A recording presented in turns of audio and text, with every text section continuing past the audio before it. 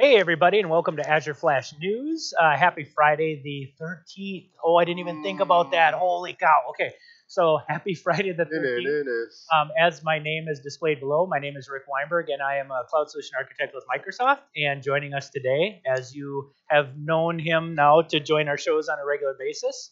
Hey everybody, I'm Matt Lunzer. I'm also a Cloud Solution Architect. Happy Friday. So we've got some really good stuff today. So we've seen some feedback based on the YouTube channel and some stuff. People are really interested in some of the APIM deployments. So Matt is kind enough to walk us through some stuff he's been working on, which is super, super exciting, right? So what are the topics du jour? The topic du jour, well, there's two topics. Okay. The first one is you just mentioned. It's Friday the 13th. I didn't even think of that. I know, seriously. Let's take a quick diatribe here. So what's your favorite horror movie? Oh my gosh. Jason Voorhees and Friday the 13th? No. That doesn't do anything. I'm the kind of guy that loves a horror movie that legit scares me, okay? so yes, since we're taking a little bit of a detour, I'm going to tell you it's either Hellraiser. I love the Hellraiser. The pins and the needle, the Saw head pins movie, and the head. not the original, not the remakes. But the one that scared the crap out of me the most, if I can say that, is Jaws. So I saw Jaws in 79, 78-ish? Yeah, that sounds right about around that the window. time frame. I can't remember exactly. Jaws was chomping. But I will tell you that everybody knows this. It's a running joke, and I think I've expressed this on Azure Flash News. I am deathly afraid of sharks, and I think that's why. You know, it's funny you say that because you click through the channels at home, and all of a sudden you see you're halfway through the Jaws movie and you get right to the scene where it's going after somebody. Unfortunately, my kids were in the living room one time when I came across that, and now they get timid about going in there. Oh, dude, they're afraid of sharks. Yeah, do you have a fear of? I have a very irrational fear of sharks. I tried to desensitize myself when we were in the Dominican Republic. We went swimming with nurse sharks, which they're nurse sharks. They're like puppy dogs, and did nothing for me. I hate them, and I hate them. Okay. Mono Paul, if you're listening, this is a shout out to you. He was somebody I'd worked with at a customer. He's a former marine biologist, and he tells me it's ridiculous, but it is ridiculous. Yeah, a lot of fears like that, I suppose, kind of teeter on being irrational. For me, it was Halloween. Halloween, yes, of course. Yeah, I love the old Halloween movies. Not the old ones. They've made 13 or 14 of them now, Michael Myers. But the originals, I remember watching when I was younger, and having these irrational fears as I would go to bed at night, and hey, maybe I should put a bat beside the bed, and if somebody comes in, Babe Ruth them, that whole thing. But fences, baby. Yeah. So, anyways, awesome. A little diatribe. Hey, it's Friday. So we got some good stuff today on Friday the 13th. Why don't you tell us what you're going to share? Yes. So working on an effort lately to deploy APIs hosted on function apps, different regions across the world. We love APIM, right? And these APIs are fronted by APIM. So we want an API facade on Azure. That's of course API management. So the question became, well, how do we ensure if we're fronting our APIs with API management, and our APIs are spread across different parts of the world, to ensure that we get a highly performant experience when we're interacting with those APIs. So trying to avoid crossing the pond. Try to avoid crossing the pond. Okay. We don't want to go to a gateway that's sitting in, I don't know, East US to an API that's hosted in Europe or vice versa, right? That can lead to a ill-performant experience. So from that, we created an architecture to try to support that, and that's what we want to go over today. Absolutely. Well, can we jump right in? Yeah, put on your seatbelts. All right, let's giddy up. All right, hey. Got this cool view here. So this is an illustration that kind of reinforces the architecture that we just described. And I'll go through this from the Legos that you see on the screen. So we've got Azure DNS, right? Oh, so excellent. We've got a service that without it. Don't leave home without it. So I've got a domain name here, azuredemo.org, that I'm hosting on Azure DNS. It's basically just hosting Azure DNS. It doesn't play a critical role other than that, but that's what that's intended to illustrate. Azuredemo.org. Good for you. Yeah, I bought it. It was only like $2,500 from somebody else. That sounds like a deal. Oh, that's Who doesn't funny. want azuredemo.org? Right on. We do so much work that having a domain name for you work with certainly helps a lot. Okay, so we've got Azure DNS hosting DNS. Now, what you'll notice here on the back end, and I'm going to go to the opposite end of the diagram here, we've got our APIs hosted on function apps, and they're hosted regionally. Okay. So we've got one hosted in East US and we've got one hosted in West Europe. These are Azure regions. We've got awesome. So plus regions. So not only are we spanning, we're actually breaking out of a geopolitical boundary and moving into another one, which is not uncommon. Different continents here, North America, Europe. So yeah, so in this case, we had a need for having these APIs in different regions, but we wanted them to be performant when you interface with those APIs. We also wanted them to be protected and secured by API management.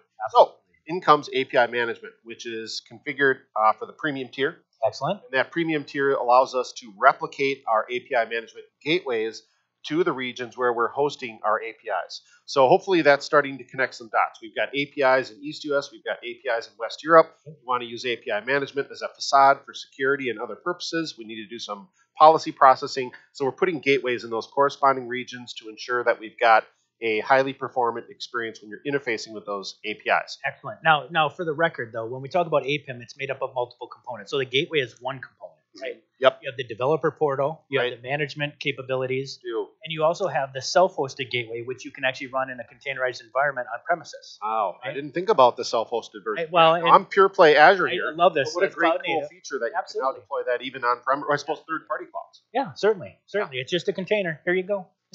Now we need an arbitrator. We've got gateways, as you can see illustratively here in East US. Thank you. That's a big one. And in West Europe. So we need somebody to say, hey, if you're located here and you're interfacing with this API, go there. If you're sitting here and you're interfacing with this API, go there. That's traffic management. Okay, so if you had to write that on your own, that would be a lot of work, right? You'd have to. I'm not even a developer, so I'd have to do a lot of Google binging to try to chat GPT. I would ask chat GPT. Write me some code to determine the origin of a request, a traffic request, right?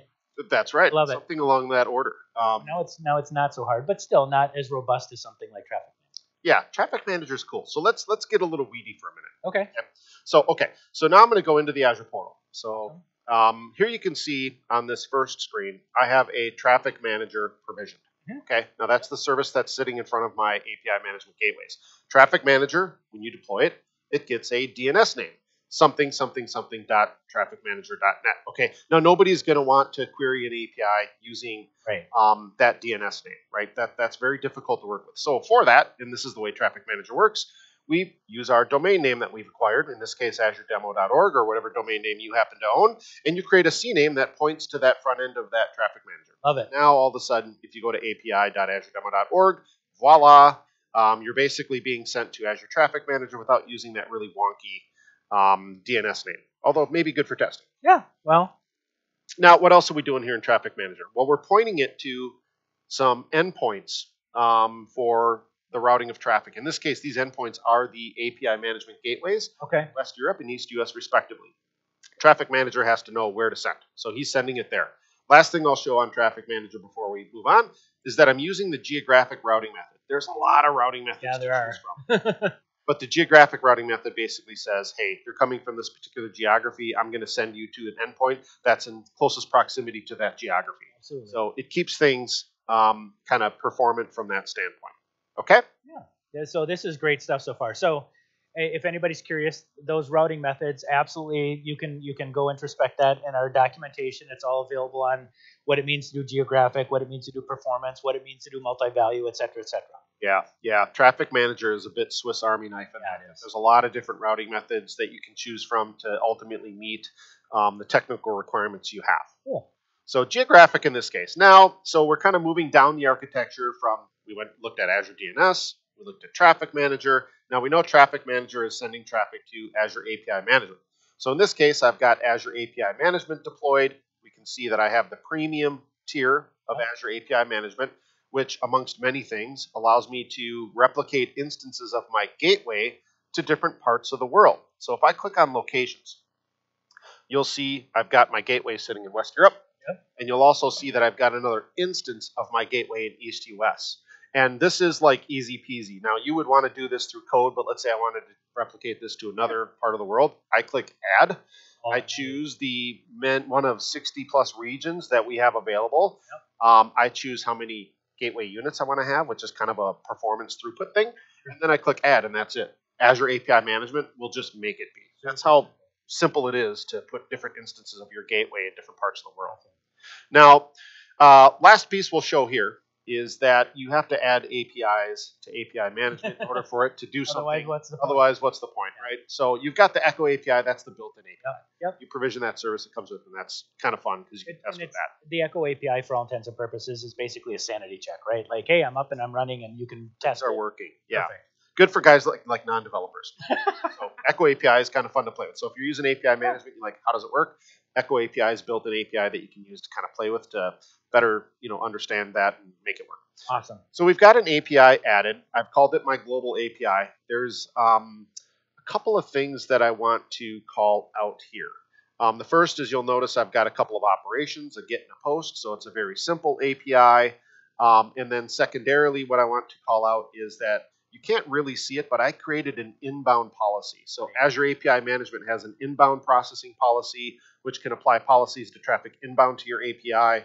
As I can see from the highlight here, we've got backends, which are ultimately our APIs. You can apply policies to the backend.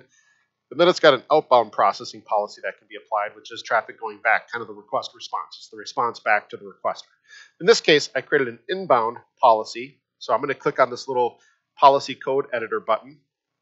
This gets a little tricky to see. So hopefully, if you're watching at home, you can zoom in or rewatch this. Why don't we do this? Let's see.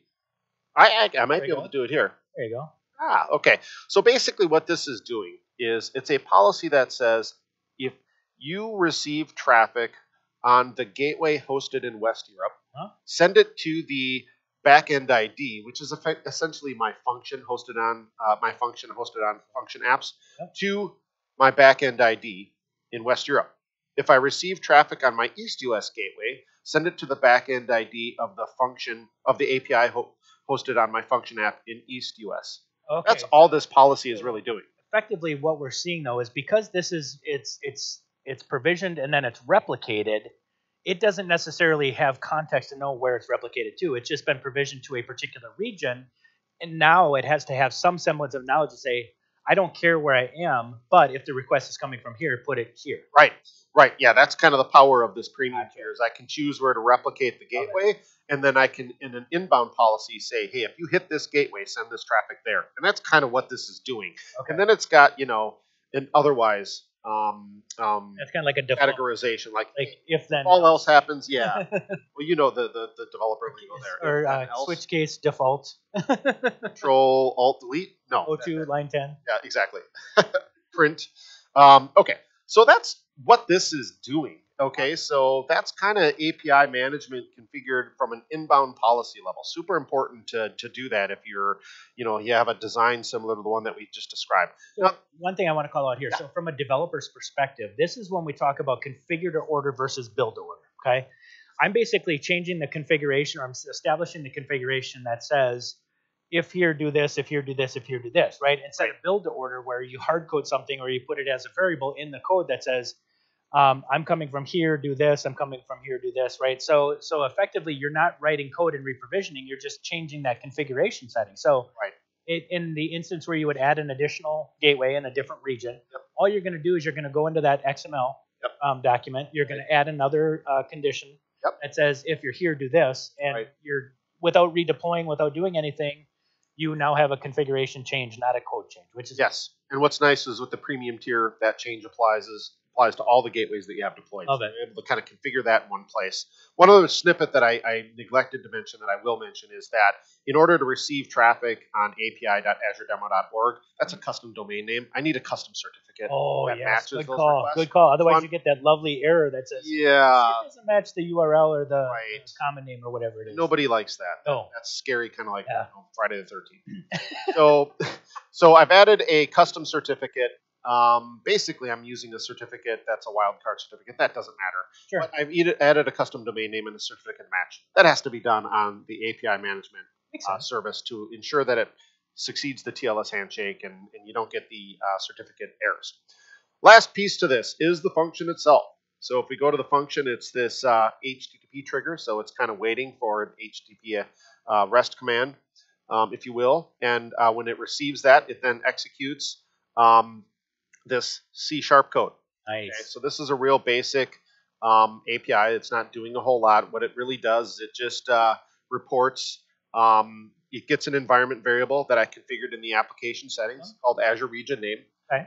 And then depending upon whether it's a get or a post, it returns a different response. Okay. I put all this in to ensure that I'm going to the right API hosted in the right region. So this is a little bit of due diligence from an IT guy, IT pro guy, who doesn't have a lot of developer depth, but knew enough to be dangerous. I would argue if even with developer depth, you want to do this to ensure it's trust but you want to make sure it's going to the right backend API. So this is ultimately kind of the test to validate that. So this is the last piece of the puzzle. So you need something to test querying the API. Okay. Now, I use Postman. Okay, you might use other tools or services to query and test your API. And at the end of the day, we're not saying one tool is better than the other one. You can use Fiddler, you can use Postman, you can actually use a command line and do a curl. There's all kinds of stuff you can do. It just so happens Postman is very friendly to use. You can use PowerShell. Yeah, absolutely. Web request. There you go. So Postman is it for me.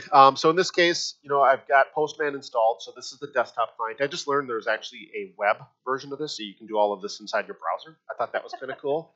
But I wanted to install it locally to make sure it was actually being sourced from my PC. So in this case, I've got my API configured. In this case, I'm going to issue a post. I've got something in the request body that's needed in order for me to get something back from my post. So I'm going to go ahead and send the request. And we issue the request, we get the response back. Now we're seated here in the Twin Cities. Yes. Right? Yep. We're in Minneapolis. So I would be, based upon the configuration of Traffic Manager, he would see that I am located in the Twin Cities and send me to the gateway that's closest to where I'm seated, which is going to be the gateway in East US. And then that gateway configuration in East US, based upon the inbound policy, says, oh, you hit the East US gateway. I'm going to send you to the function app hosted in East US. And voila. I can see, based upon the basic little testing that I've done with my C# code, is that it's returning back the fact that I've routed to the API that's hosted in East US. So this is kind of my validation that, hey, it's kind of working the way that I intended it to work. Sure. And that, soup to nuts, kind of the flyover tour of what this architecture was ultimately intended to deliver, a performant experience, and making sure that we've got regional gateways sending traffic to regional APIs. That was how it was set up and how we tested to validate it all works. Oh, that's awesome. Okay, so there's a couple things to think about with Traffic Manager, because there's other tools that may be able to handle this type of solution, right? We've got Azure Front Door from a global perspective. Yep. If we're thinking about it more from a regional perspective, you may use something more akin to like App Gateway perhaps. Right? Yeah. Absolutely. Now, one thing I want to make sure everybody understands, and I harp on this, right? So we did the dangling DNS episode, right? So first of all, that was the last one. One of the things I would suggest is if you're using a Azure DNS, it's nice because if you combine that with a private zone, for example, you don't see it's aliasing an Azure FQDN, right? And you kind of abstract that from people who are looking at being a nefarious actor. But one thing that you have to remember or take into consideration is Traffic Manager. The upstream DNS servers, you can't necessarily rely on them honoring the TTL, right? Yeah. And that's not going to affect necessarily the performance situation. Right. But if you're using it for failover, there's other products that might be better in a failover scenario versus something like what you're doing, right? Yeah, when you're dealing with DNS, as many of you know, you're dealing with time to live, how long that record is cached. And you're sometimes dealing with caches that exceed the amount of time to live setting based upon how certain entities handle that. So that can lead to some unpredictability when you're expecting a DNS-based service to provide failover in the event of an endpoint becoming unavailable. Services like Azure Front Door tend to handle that a little bit better and have other features and have additional cost. But for some cases, that might be the bag. Less is more. The buck. Or the buck might be worth the bag. I don't know. Whatever that is. And realistically, when you're talking about failover versus performance, you have to I would say introspect it at a service by service level. Yes. Because some of our services come with an alias and then a primary and a secondary. Right. So you can just hit the alias and be done with it. And Azure, the Azure internals will actually handle the cutover and all that other stuff. Or for example, if you don't want to wait for the alias to do that cutover, even if you've initiated a failover, you've got a primary and a secondary FQDN. And so you can store them both or store one and say, hey, if this isn't responsive, go to my service locator pattern, look up tool, whatever that is, and hit that API, get the new FQDN back, and now you're talking to the new one. So there's definitely different ways that you can handle that. This absolutely fits the bill from a performance perspective, right? Because it's geo-aware. It's not meant for failover, and I mean those could be cached in perpetuity. As long as that endpoint exists, you're good to go. Yep. Awesome. That's it. That is excellent, excellent, excellent. So, how long did it take? Just out of curiosity, how long did it take for you to build this? So I tend to build a lot of stuff by hand as I'm learning, and then redeploy by code once I've kind of got my sea legs underneath me. But to deploy this in totality, we're probably talking maybe, I don't know, 2 hours. Awesome. Yeah, it doesn't take terribly long. Replicating the gateways take a little bit of time, so there's some kind of stop and starts with that. But no, this is a complete in 1 day thing. Even if you're learning and demonstrate it back or whatever it is that you're doing with this, you can do this amazingly fast. Awesome. And to that point, and one of my coworkers, one of my peers, Simon Kurtz, will tell you that the APIM deployment does take a little bit. It does, yeah. So you have to kind of factor that in when you're thinking about disaster recovery, high availability, those kinds of things. Right. Yep. Dude, that's awesome. That is a great demo. That's what you would see in the real world. This is a real world scenario. Absolutely. And we do see. I know it seems unrealistic, but yeah, we do see global deployments. We see a lot of customers that have their customers, or their end users in multiple regions. We have a global economy. What we're dealing with. And I think everybody aspires to have that active architecture. Absolutely. Where you're deployed in multiple parts of the world and you're performant everywhere and you've got resiliency built in, and this kind of harmonizes towards that charter. So absolutely. So I hope this was informative. I hope you get something out of it. Great stuff. I've got some of the C# code on my GitHub page, and I'll publish more of this infrastructure stuff on that as well. So if this is something that you have interest in, certainly look there. Matt Lunzer is my GitHub username. So or reach out separately. As you can read right down there. Oh, yes. So Matt Lunzer, if you're looking for that GitHub repo, awesome. Now, just wait. There's more, right? Are we talking New Year's resolutions? No, we're talking just when you thought we were done with the show and couldn't possibly fill your brain with any more really ridiculously useful information. Matt's got more information. Oh, we're doing the VM stop start. Okay. Yes. Well, wow. Okay. Let's go ahead and flip back to our lovely display where we show Matt in action. All right. Pretty cool. I always love to see people with an infra bias. I won't say background because your background spans tons of stuff, security, infrastructure. But I love to see people doing this kind of stuff because it's a brave new world. And if you are a cloud architect in any way, shape, or form, you are going to need to learn a scripting language, a coding language, whatever it is, right? Or a tool like Terraform, or this is just the nature of the new world order when it comes to cloud. So this is awesome. I wish everybody took it upon themselves to approach the world like this. Yes. Well, I think it's kind of incumbent upon those with infrastructure backgrounds to take on scripting language, perhaps learn to code, at least enough to be dangerous, so to speak. And this is somewhat of an example of that. So this is a real simple problem statement, right? Awesome. I love it. Virtual machines that I deploy to test or to deploy things onto. Now, you can actually shut those virtual machines off when they're not in use and save money. Okay. Or, make them impenetrable, right? They're off, so they're not something that's exposed and available for nefarious actors. Exploit the cloud and take advantage of the protected. Yeah, absolutely. So this is pretty simple. So now Azure Functions support different languages. The one that I just demonstrated with Azure API Management was a C# function. Okay. This one is written in PowerShell, which actually is a little closer to my heart. So I understand a little bit better. We won't hold it against you. We won't hold it against you.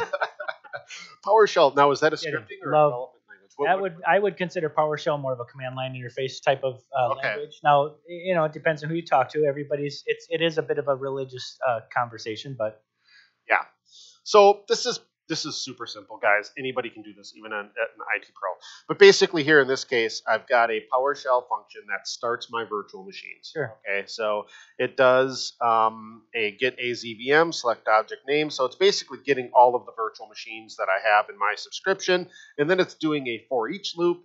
And then effectively, if it finds a virtual machine, it then does a get AZVM and it starts that virtual machine. Nice. Okay. Now you need to have this you can manually trigger this. Mm-hmm. This one happens to be a timer trigger. Okay. So, I've got a cron schedule set up to do this in the morning. So when I wake up in the morning and have a coffee and a cigarette while I'm doing that, the virtual machines are being old started. School. Yeah. So, all right. Now, at the end of the day, I don't tend to moonlight a whole lot, although sometimes I work after hours. Sure. But I have another corresponding function that does kind of the exact same thing, but it does it a little bit differently. So, as you can imagine from the start VM PowerShell function, in this case, it's actually getting all the virtual machines, and then it's looking at the resource tags that are assigned to those virtual machines.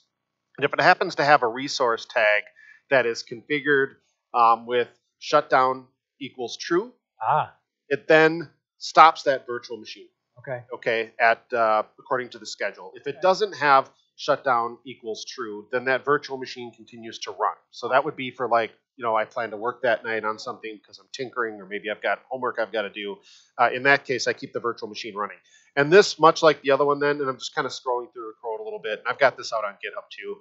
But it's pretty simple stuff. I mean, if you understand PowerShell and simple for each loops and things of that nature, that's effectively what this is doing, with some little bit of added complexity there to extract the resource tag and act upon that.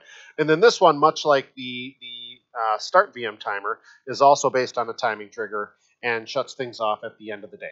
Awesome. That's effectively what this does. So this is kind of another use case of using an Azure function if you're an IT professional with PowerShell to actually perform an automated action against some of your resources that you might otherwise do manually. So moving up the stack a little bit, deploying a serverless function service and writing a little bit of code or a script or a CLI language, whatever you term it, to perform some actions that I would normally do manually and have to remember to do.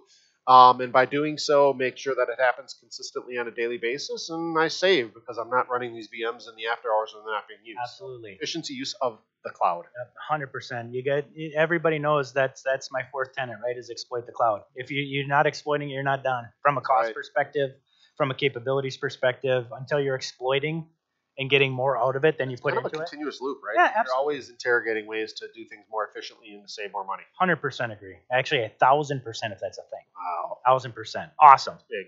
That's a big agreement. So this has been an incredible demo. I mean, both of these have been awesome. Dude, seriously. I mean, the thing I like about Drop in the mic. Yeah, the thing I like about it is these are real world things that people deal with. Now, we do have capabilities to start or to shut down VMs at least, right? But you still have to do a turn on, right? That was why I did this. Yeah. Another great example is with Azure Event Hub, right? You can auto inflate, but there's no such thing as auto deflate on Azure Event Hub. So if you scale your if you have your Azure Event Hub set to auto inflate and it actually provisions more throughput units, well, you don't want it running like that in perpetuity because you're paying for it, right? So let's say you're a retailer, you're past Cyber Monday.